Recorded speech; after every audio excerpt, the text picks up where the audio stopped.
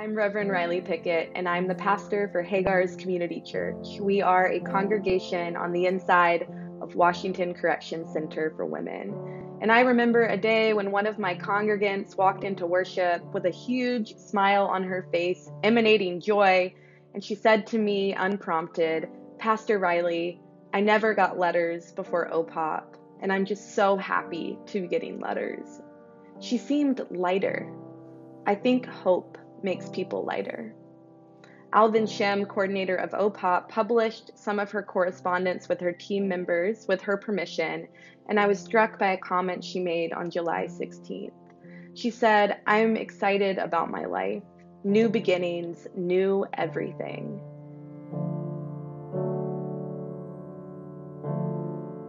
In worship, we've been reading some apocalyptic texts from Mark and Revelation, and I told them that the Greek word for apocalypse literally means uncovering or unveiling, and that these texts have less to do about predicting the end of the world and much more to do with imaginative revisioning. It's protest literature. It takes evil seriously, and in the face of that brokenness says it doesn't have to be this way. And Lily's audacious hope of a new life is protest to a system designed to break her.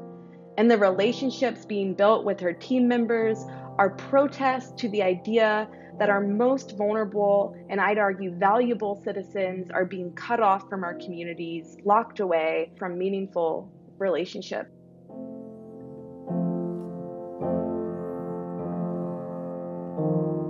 Folks on the inside tell me all the time that they feel invisible, locked up and put away, and what a shame this is because the world needs their voices. They have special knowledge. After all, our God was arrested, incarcerated, and executed. And in that way, I'm not bringing Jesus to the prison. Jesus is already there. If you'd like to hear more stories like Lily's and to hear about how OPOP is impacting the lives of members at Hagar's Community Church, I invite you to an event on Sunday night, November 21st, this Sunday from 7 to 8 p.m. Underground Ministries is hosting this evening of storytelling called How You Can Interrupt Mass Incarceration, and I hope to see you there.